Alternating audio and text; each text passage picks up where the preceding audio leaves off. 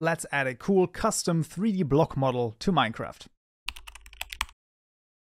Forging Fabric courses with advanced topics such as entities, custom structures, and 3D armor models linked in the description below. Alright friends, let's back and tell you once more, and in this tutorial we're going to be adding a custom block model to Minecraft. So we've already seen the custom item model with the staff, and now it's time for the block model. Now this is going to be a little more complicated than the item model, but no worries at all. So we're going to go first of all and make a new class. So in our custom package, we're going to make a new Java class called the Mithril Blaster Block. Right now, this is going to extend the block class right here once again. And then let's just hover over this, create constructor matching super. Let me zoom out a little bit. There you go. And then we also need a direction property. So this is going to be a public static final direction property. This one from net Minecraft state property. And this is going to be called facing and is equal to properties dot horizontal facing. Actually, there you go. And this is something we're going to need so that we can specify the block states. This is just a block state property, and so that we can change the rotation of this block because we actually want a specific rotation here. We also want to override 4 different methods. That is the get placement state method, the rotate method. We want to override the mirror method. And then last but not least, actually the most important one is the, once again, of course, the append properties method. And we're going to start at the bottom and work our way up. So this one is going to need the builder.add and then the facing property. Now we've already seen this in the Blockstates property tutorial where we've seen how to do this and why we need this. And then for the rotation and the mirroring here, what we want to do is state.rotate mirror.getRotation and then putting in the state.get with the facing property. Now this, I believe, is all taken from the abstract furnace block, I believe. So let's just press the shift key twice and let's go abstract furnace block. Let's go there, yes. And I believe this should also have the same one. This also has the horizontal facing block facing here. And then let's just see, this is the rotate. Yeah, rotate mirror get facing. And then this one as well. Because of course, when you set down a furnace, then the front of the furnace always faces you. And that is pretty much the same thing that we want as well. So this is why this, pretty much looks exactly the same. This is state.width, the facing property, and then rotation.rotate. And then passing in the state.get with the facing property right here. And there you go.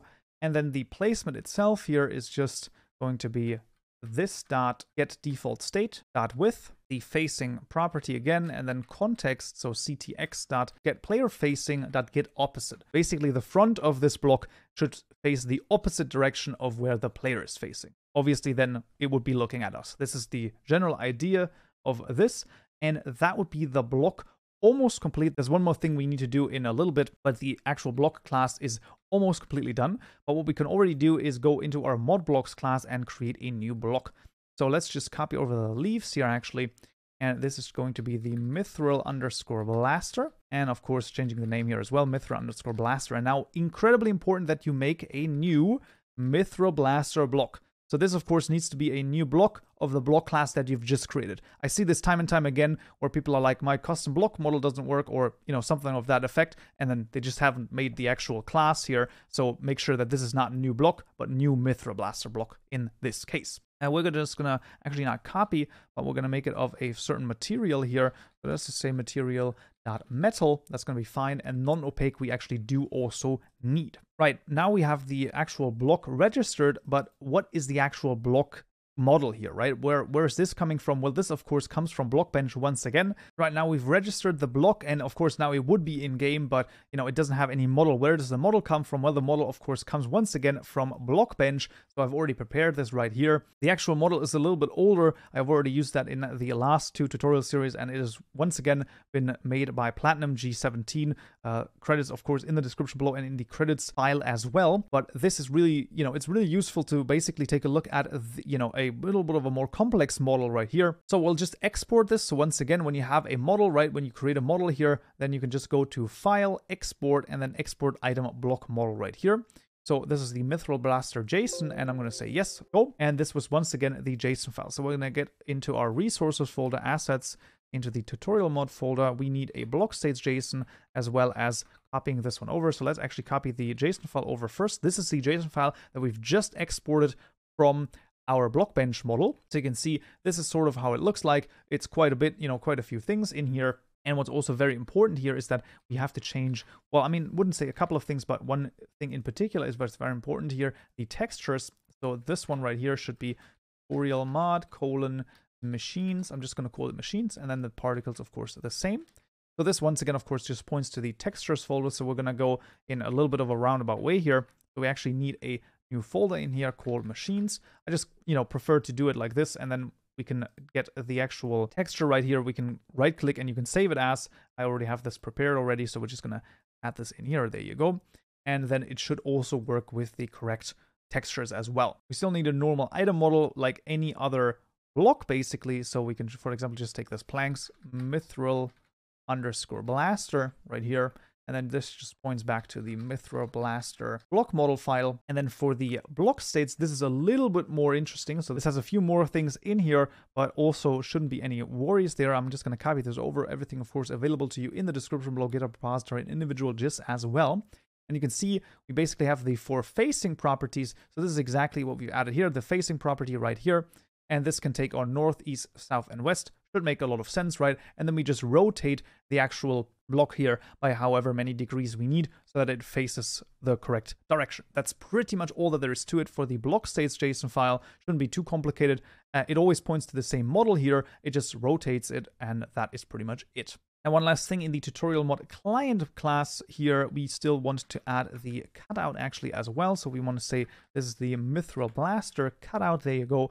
And that should be it as well. And now everything here should be set up correctly.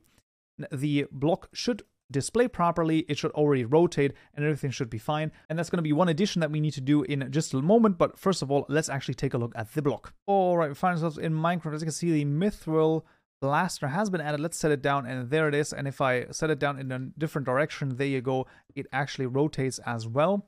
And one thing I actually forgot was the translation here, but no worries at all. We can fix that in just a moment. But you can see that if I hover over it, well, it's a full block. And if I, jump on it, it's also a full block. So you can see that that might be, a bit of an issue. This is what's called a voxel shape. And the big issue here is that we would have to make a voxel shape for each different direction. So we have to make a voxel shape like this, and then like this, and then like this, and then like this. There's no easy way to rotate it. So it can be a little bit tedious, especially if you have a lot of different, custom blocks and such like that. Then it can become quite tedious, but let's just see how it works. First of all, of course, added the translation right here, and now it goes to the voxel shape. So the voxel shapes will be added in the block itself, in the block class right here. And we will need to basically export this from BlockBench once again. Now for this, you're actually going to need a plugin for BlockBench. So go to File, Plugins, and then go to and find the Mod Utils plugin. So I've already had this installed. Just go to Available, search Mod Utils. You should find this here and then install it, and then you can export the voxel shape. What's very important is that before you export it, you need to make all of your cubes under a group that's called VoxelShapes, exactly written like this. Make sure that it is exactly written like this with an uppercase V and uppercase S all together. Please make sure that this is correct, and then all of your cubes have to be under this. So right now this is facing north, and like I said, we need to export the voxel shapes in every direction. So we're just going to do this first. So we're going to go to export voxel shape.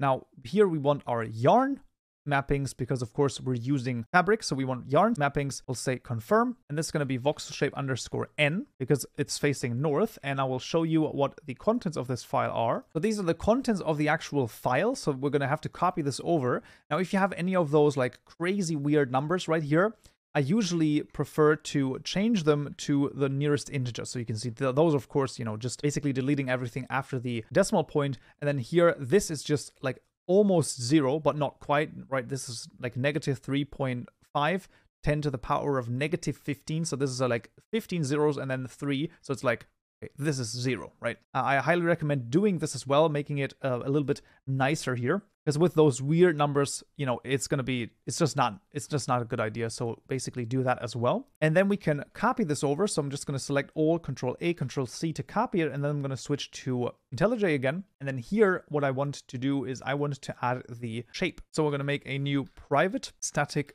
final voxel shape called shape _n, which is equal to exactly what we've copied over. And then I can just go through Alt and Enter to import it, Alt and Enter to import this as well. and then Alt and Enter to import this as well. And then you can see the voxel shape here is done. Now, once again, we need to actually do this for all directions. I'm going to show this for one more direction, and the rest I'm going to copy over because, like I said, it can get very, very tedious. All right, so we're just going to turn it around. So we're going to select our group right here, and then we're going to rotate it. Now, what you'll find is that, the rotation here works totally fine. And as you can see, there you go. But then it is a little bit off center, as you can see. Right, so you can see that it's a little bit off center. Now that's not an issue. What we can do is we can change the position here and it's going to work. Now you will have to change the position by using the arrow files, right? So you can do this and then do this, and now it's centered again. So that's just fine. Right, so sometimes it's a little finicky. So if I change the position like this, it's actually going to work. So no worries there, no worries there. Sometimes what happens is that if I actually put in a number and press enter, you can see, it screws up. I don't know why this is the case. It's all BlockBench weirdness to some sort, but yeah, basically make sure that this is then centered. And once it is centered, we can now think about this, right? This is north, east, south, west. So this is the west facing direction. So now what we can do is we can go on to file again, export voxel shape, and this would then be shape west, right? And once again here, I would open it up. I can just open it up here as well. There you go. And once again, change the, crazy numbers to, well, the nearest integer, right? Basically getting everything away from here. And then this one would be the west direction. So like I said, you will need to do this for all directions. I hope that this is clear, right? Just go for it, rotate it around, change the position so that they're proper again, so that it's properly centered, and then export. Depending on how complex your 3D models are, you can also make a simpler voxel shape. However, usually people do want the exact voxel shape. If you have like crazy complex things, I highly suggest making a voxel shape that just approximates your custom shape, because they don't have to match, as you have seen already in the game. But whatever the case may be, after having basically then all of the different voxel shapes exported, you will end up with 4 shape variables. Like I said, I will copy over the other 3. Those are, of course, available to you as well in the GitHub repository and individual gist as well. And then we'll have to use those in the get outline shape method. So this one right here, get outline shape. And right here, what we're going to do is we're going to make a switch statement. So there's going to be a switch statement of state.get, and then the facing property, we're going to say case north, return shape n. Case south is going to be return shape south. Case west is return shape west. And then last but not least, we also have east, which is going to return shape east. And then we also want to add a default, which just returns the shape n. Right, when exporting it, also make sure that you export the shape under the right name, because sometimes people have been a little bit confused with, wait, is this now south or west, or, or what is it now? So just keep that in mind, right? North, east, south, west. Basically where this one is pointing, where the front of it is pointing. Right, and after having added this, now the actual outline is going to be correct. So as you clearly see, this can be quite complicated, and, even with not that complex of a shape, all things considered, the voxel shape is quite complicated. But in theory, yes, you can also just use the, block create cuboid shape, and in theory also do this yourself. So you can create voxel shapes yourself. It's a little more complicated. It could work in theory. So let's see how it looks in game. All right, we find ourselves back in Minecraft once again. And if I set it down, you can see, there you go, it works. And I can set it down in any direction. And the overlay, basically the outline, is always going to be perfectly fitted to the actual block model. So it works, exactly how you would expect it to. And that is pretty much it for the voxel shapes and the custom block model. Right, and that would be it for this tutorial right here. I hope you found this useful and you learned something new. If you did, I would very much appreciate a like, and don't forget to subscribe for more tutorials just like this one. I also want to thank all of my lovely Patreon supporters for supporting me and this channel. It is very much appreciated, and I'll see you in the next tutorial. So, yeah.